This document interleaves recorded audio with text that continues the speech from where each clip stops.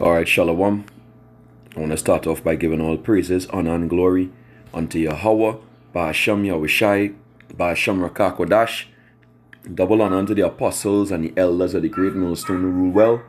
Peace and salutations unto the hopeful elect, beginning with the 144,000 men. Alright, it's a quick video. The plagues of Egypt are here. Alright, and by that we're talking about the mosquito situation, all right, which is becoming a global situation. But right here in Trinidad and Tobago, you have a lot of cases now of this dengue, all right, which is one of the diseases or viruses, all right, that these mosquitoes carry. Which mosquitoes are the animal which causes the most death around the world. So these small insects pack a punch. Alright, it's something that you have to be aware of. Alright, but let's read a piece of this video and really just go into a couple of scriptures and close this out, because this is prophecy here playing out. It says frightening dengue situation. This is from the Daily Express, Trinidad and Tobago Daily Express, July 23rd edition. It says on July 21st, Health Minister Terence Dial Singh updated the population of the dengue, epidemic. Confirmed cases will progress to 392 and deaths were at 4, and this has increased since then. Right, it says coming on the heels of the country's Crown Vic Royal experience. Alright, by the time blah blah blah. Alright, we don't know all this nonsense. They said, let's go down to the next paragraph. It says the pathogenesis leading to eventual mortality in both C19 and dengue situations is different. Therefore, the approach to minimize the worst effects of the pathogen is understandably different. And believe it, there are a lot of mosquitoes now, about. You're literally out there. As soon as it gets dark, you actually see swarms of mosquitoes now. All right, swarms of them. Alright, and mosquitoes, pretty much they cause I say dengue, and then there's the hemorrhagic fever. Alright, which I've had before, and it's not anything nice. Fever is so hot, you'd be talking out of your head. Alright, so it's serious. Alright, it says let me jump down here. It said it is my belief that during the C19 decision makers spend boundless energy, valuable resources, what turn out to be fruitless draconian exercises, right? That's what they come in with again, these draconian exercises. Contagion and not enough in protecting persons of the gravest danger. We will now be in the frightful face of another viral epidemic, and from the effort so far, run the risk of repeating the same mistake not only with dengue but any other lurking pathogen, which these mosquitoes give many, like Zika, chikungunya, etc. Right, malaria. Okay, and these things basically they basically could unalive you. That's what it is. It could unalive you. All right. That's how serious it is. But all this was happened before, and the scripture says nothing new under the sun, right? So the plagues, there's a couple of plagues before that happened. All right, in the Old Testament, all right, there are plagues that happened before, which the plagues that Moses brought upon Egypt back then, and as the scripture said, nothing new under the sun. These things are coming back. Let's get Exodus chapter 8, and we read from verse 16. The plague of insects. It says, and Yahweh Ba'ashem Yahushai said unto Moses, say unto Aaron, stretch out thy rod and smite the dust of the land, that it may become lice throughout all the land of Egypt. All right, it will become what this happened about over 3,000 years ago. That's about, so it become lice, and they did so. For Aaron stretched out his hand with his rod and smote the dust of the earth, and it became lice in man and in beasts. All the dust of the land became lice throughout all the land of Egypt. So it was swarms of them. Right? And the magicians did so with their enchantments to bring forth lice, but they could not. So there were lice upon man and upon beast. So this is one of the plagues that the wise men and the magicians of Egypt couldn't bring forth. Right? Then the magician said unto Pharaoh, this is the finger of the Heavenly Father. Right, of course. So it's the Lord who's doing it. Yahweh Hashem Yahushai is his name. Right? And Pharaoh's heart was hardened, and he hearkened not unto them, as Yahweh Hashem Yahushai had said. Now the modern day Pharaoh, you know, these going into these bankers, right? These Rothschild, Rockefeller, and these guys, they're the modern day Pharaohs, the modern day rulers, and their heart, they're seeing the plagues, and their heart is being hardened still, because the Lord is hardening it.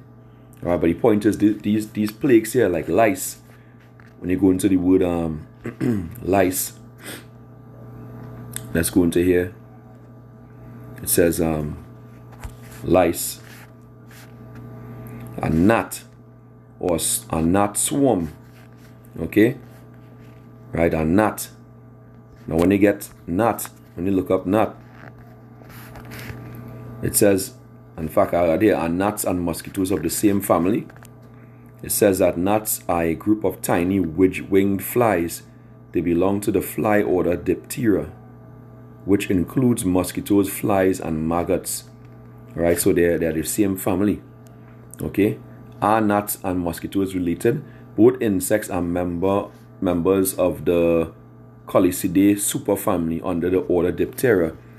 They both have members which draw blood from victims, right? From humans, right? And they don't only draw blood. They actually secrete a hormone, you know, that causes your blood not to coagulate, you know, while they try to suck in your blood. And also, you know, by putting this stuff into you, after they draw their blood, they put stuff into you which are viruses, basically diseases. All right? You know, it says, and both result in itchy, painful welts on your skin. Right? Size-wise, gnats are typically smaller than mosquitoes, though both feature long and slant. So they're very similar. All right? You know, and they do accomplish pretty much the same purpose. You know, basically sickness and death. You know? Basically. So this is what is taking place here. It says, let's go back here. Exodus 8. Right, now let's get the book of Psalms 105, verse 31. It says, Psalm 105, let's start at 26. It says, he sent Moses his servant and Aaron whom he had chosen.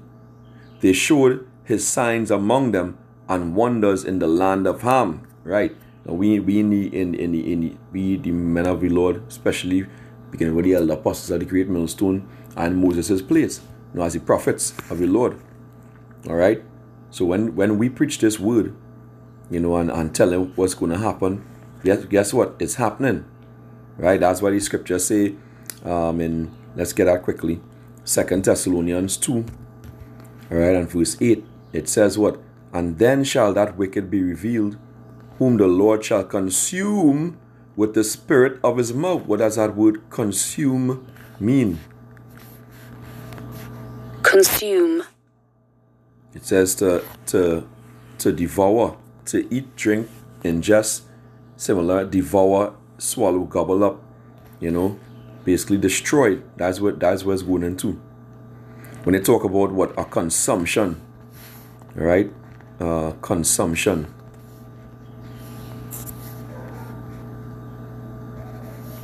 Consumption. Let's get the definition. Consumption. The action of using up a resource, basically a wasting disease, you know, but you know, basically just they're being cut up in pieces, they're being destroyed. That's really what I want to say. All right, this is the book of let's get the book of Hosea. The book of Hosea, chapter 6 and verse 5. It says, therefore I have hewed them by the prophets, I have slain them by the words of my mouth, and my judgments are as the light that goeth forth. In the NLT it says, I send my prophets to cut you into pieces to slaughter you with my words, which with judgments as inescapable as a light. So what Moses was doing back then, telling these Egyptians, this Pharaoh, what would befall them, basically, that's a judgment that the Lord put on our place, and the same judgment is coming back to this time, to modern day Egypt, which starts with America, which is America, and these likewise countries or corporations around the world that follow after her. All right, so they're being hewn, the judgments are going out onto them. All right, that's what's happening. Let's get the Apocrypha. In fact, before we go there, let's finish off here in the book of Psalm 105. Let's jump down to verse. So he sent Moses and Aaron, same way he sent us to do this work. This is Psalm 105 and verse 31. It says, he spake, and there came diverse sorts of flies and lice in all their course, right? Along with the other plagues that he sent, which the other plagues are also coming. The hail, you see hail coming, right? You see the water is going to be turned into blood and certain things. Send frogs, okay? A lot of plagues are coming. Why? Because the Lord said he would send it back. It says 2 Ezra chapter 15. Let's start around the 5th verse. It says, behold, saith the Lord, I will bring plagues upon the world, the sword, famine, death, and destruction. Right? So this falls in the category of death. All right? It falls in the category of death. And when you go into it, let me see if I can get this here. Which animal kills the most humans? Here we go. Mosquitoes. It says mosquitoes. So which animals kill the most human? Mosquitoes are by far the deadliest creature in the world when it comes to annual human deaths, causing around 1 million deaths per year, compared to 100,000 deaths from snakes, 250 from lions. Surprisingly, dogs are the third deadliest animals to humans. So you have it right here. The single animal. What single animal? So basically, you understand the gravity of this thing. That's death. Mosquito signals death. And what the Lord said he would send death. 2 Ezra 15 and 5. Behold, saith the Lord, I will bring plagues upon the world, the sword, famine, death, and destruction. This falls, so these mosquitoes, if the spirit created for vengeance, upon them. All right? To punish the wicked. It says, for wickedness had exceedingly polluted the whole earth, and their hurtful works are fulfilled. Yeah, all the wickedness. All right? The evil. It says, therefore saith the Lord, I will hold my tongue no more as touching their wickedness, which they profanely commit. Neither will I suffer them in those things which they wickedly exercise themselves. Behold, the innocent and righteous blood crieth unto me, and the souls of the just complain continually. Yeah, we send up the prayers, we send up the curses upon Babylon the Great. All right, and guess what? It's having an effect. It's destroying them. The plagues are coming on as a result of this word being preached. Okay? And it says, and therefore saith the Lord, I will surely avenge them, and receive unto me all the innocent blood from among them. Behold, my people is led as a flock to the slaughter. I will not suffer them to dwell in the land of Egypt. This is not talking about Egypt. Literally Egypt is figurative. What is it speaking about? Babylon the Great.